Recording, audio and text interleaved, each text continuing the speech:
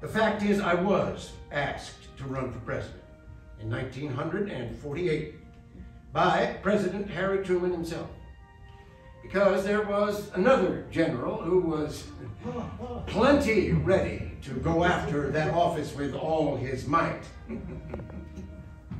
And he had been working on his image for years, pipe and sunglasses and all. Oh, I knew Douglas MacArthur very well. I was his chief of staff in the Philippines before the war. And I learned a lot from General MacArthur. I had the greatest regard for his military achievements.